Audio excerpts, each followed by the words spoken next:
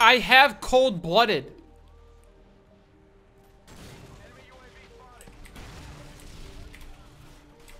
Even when I have cold-blooded on, the Predator missile always just picks me.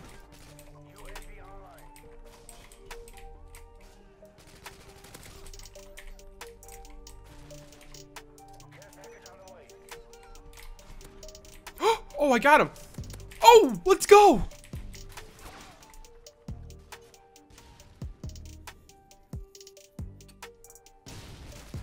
He has fun.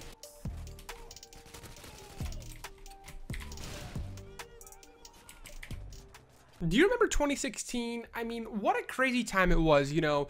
We had like that whole McChicken. I'm not even gonna bring that up, actually. If you know what I'm talking about, don't question it, don't look into it, don't do nothing, just no. But besides that, you know, there were so many good things that year. As far as YouTube-wise, that was before the, can I say adpocalypse? And everything, you know, people were just going crazy with content. So many people that, you know, we are still super big fans of were back then, you know, daily uploading. That was the prime time. FaZe House, New York, and all that. You know, I remember back then I had so much content in my sub box every day. You know, being in high school, I literally could not watch all the videos every day. I had to watch, like, I watched before I went to bed.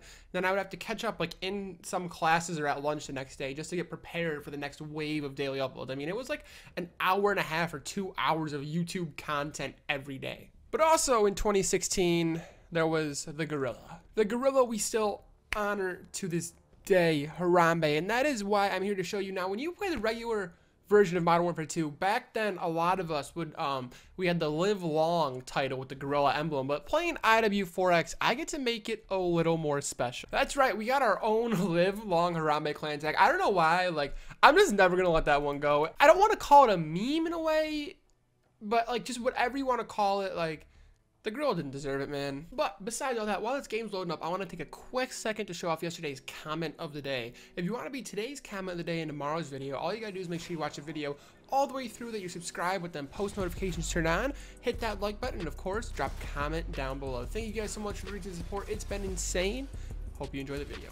You know, just thinking back, man, 2016 was in so many ways a crazy time. Talking, you know, just thinking about all the guys that used to daily upload all the YouTube content. That's what I love so much now about, like, the new FaZe House, seeing Rain make his vlogs every day and just all that stuff. You know, it's just really cool in so many ways to see that content again, because when I got back into YouTube, you know, that's what I flocked to. You know, that's what really got me going on all this stuff. I remember finding Rain initially and all them guys and binging their content for hours. You know, I remember going on a 2-hour car ride at one point during that era. I just watched a bunch of old FaZe videos, kind of catching up with what I had missed before I got there, before I realized all this stuff that I've been missing out on for so long. 2017 was still a great year, don't get me wrong, but 2018 was definitely like that drop off in so many ways. That's when this just changed so much, this platform, you know, what you could do, what you couldn't do. Like back then it was just no holds barred. That's what made it so much fun in a way, and I'm sure that's what definitely turned a lot of people off and a lot of people away from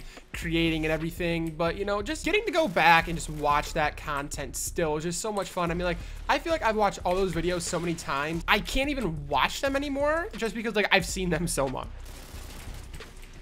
My guy just got a triple with a javelin. And you know, another thing about 2016 for me, which is what I always think about, is 2016 is when I started all this. It's kind of just crazy because I remember sitting there one day, I don't remember if I was a junior or maybe it would have been sophomore year, a little before, but I was sitting there one day nonetheless, and I just remember thinking to myself, like, you know, you always wanted to do YouTube when you were younger. You know, I probably had 3 or 4 channels at this point. I think the most I ever had on one was like 30 or 40 subs. I remember the one time that I got like 30 subs, like I was so hyped. I'm like, oh my god, like this is farther than I ever made it before. Like this is crazy. But you know, in some ways I had been on a break from gaming, because like once I hit high school, like life just got busy, man. So like gaming just kind of fell out of like that everyday schedule. I just didn't care to do it as much anymore. You know, I stopped watching YouTube for a while, for probably like a year and a half or so, and then I got back into it, and you know, I'm like, I want to get back into it. So I went back and watched a bunch of the old YouTubers that I was watching, and then I'm like, you know, I never did, but like I want to watch some COD videos. I don't know why I never watched COD videos as much as we played COD back in the day. I mean, I remember making COD content when I was like 12 or 13, but we just made it and uploaded it. Like I had no clue about the community and all that stuff, which really hurts, because like I bought an HD PVR gaming edition, the big freaking rectangle things, when I was like 12, and I had it, and like we used to snipe, we used to do everything back in the day, but I had no clue how big it was on here. But I remember sitting down and just thinking to myself, like, you know, you always love this stuff, and if I ever wanted to do it, I ever wanted to start again, like one last chance in a way, like it's gotta be now, because you know, like 15, 16, to figure it's gonna take, I mean, 5 to 10 years to build something. Like, we gotta go. So I started again, you know, I started watching more YouTube. I started just creating, I started trying a bunch of things. That's when I met Maru, and he really got me into all of the Call of Duty stuff that I didn't know about before. I mean, like, I started to watch FaZe and all that stuff at that point, but I mean, he really just taught me everything. I mean, he taught me how to edit in so many ways. Like, my videos were terrible before I met this dude. Like, I would just make, like, free-for-all live commentaries, just have a topic, talk about it. Most days not even edit it and just like upload it straight. I mean, when I think about it and the fact that people watched it, it still blows my mind. But hey, man, somehow we've evolved in doing this, and I'm very happy with where we are today. You know, I have so much fun doing this stuff, and I hope that we get to keep doing it for a while and just keep, I don't know the word, like upgrading, increasing, going up. I guess growing would ultimately be what I'm looking for. But it's just crazy to think that if I never met that dude on a free-for-all in Karachi in June of 2016, that there's probably a good chance I wouldn't even be doing this right now, because if I would have kept doing what I was doing and making everything how I was making it, like, there's no way, like, I would have gained any sort of support. Like, this stuff was straight up terrible. And ultimately, it would have just been one of those things where I just probably would have gave up. You know, life goes in different directions. You find other things. But I don't know. We're here, and we're still putting up a fight. Almost 4 years later. It's going to be 4 years in May, I believe. It's crazy that it's already coming up that fast. I also love this camo, by the way. Like just look. Let's look at that. I'll never understand why all... What? Wow. You know, there's sometimes you can feel so good at this game, and sometimes you just feel so bad. But yeah, 2016 was just a wild year, and there's in so many ways where I just miss it so much. Just the time, you know, grinding 6-mans with the homies. I don't even know if you could play a 6-man on, you know, Modern Warfare 2 or any of those games, and there's a painkiller. On Black Ops 2, there's no way you could play a 6-man anymore with it being all modded out. And even if you got the mods yourself, I'd be very surprised if you were gonna find 6 other people searching for Search and Destroy in this current day. Modern Warfare 2, you might be able to.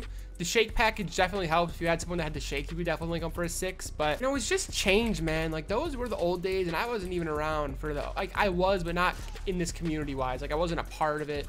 You know, I wasn't fully into it back then, like when it was super going crazy. But I'm very happy I caught the tail end of it and at least got to experience some of it. But there is one thing I want to bring up here, and I'm probably gonna, you know, mention every day for the next couple weeks on Twitter, Instagram, Discord, everywhere.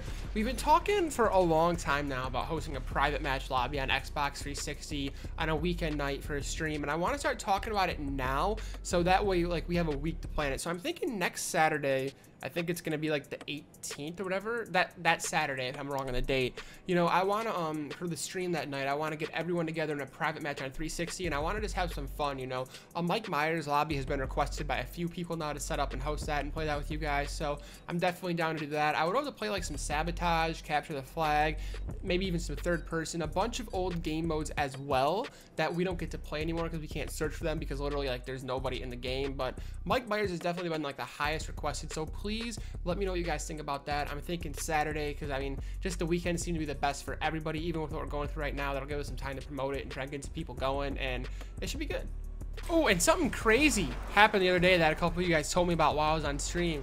So if you guys know who the Gaming Revolution is, he's a big guy in the COD community. He discusses all the leaks and just everything like COD news. That could have been disgusting if I got all of them, but he talks about like all the Call of Duty news, leaks, and whatever, and his Twitter got suspended, and some people were claiming that it got suspended because he was talking about Modern Warfare 2 Remastered multiplayer.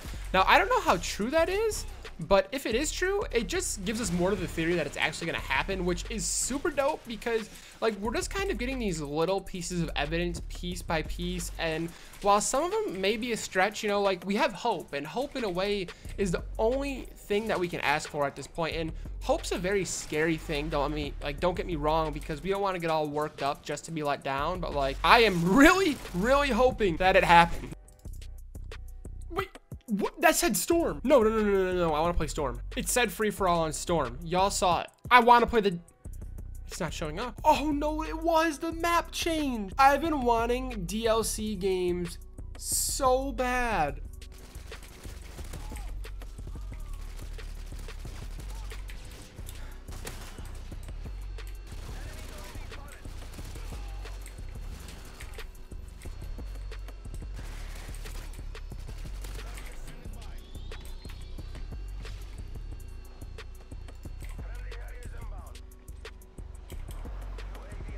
I've worked too hard for these. I'm waiting it out. Classic Nuke. They're all on the UAV. You can't tell me this thing can't get 4 kills. In a minute. We have a minute 50. And my teammate just wants to run over here. Like to say hi? You're kidding me.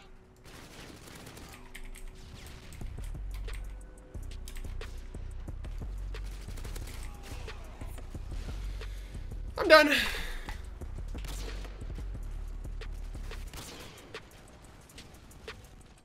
How many worlds would you cross to use the line that's right in front of you?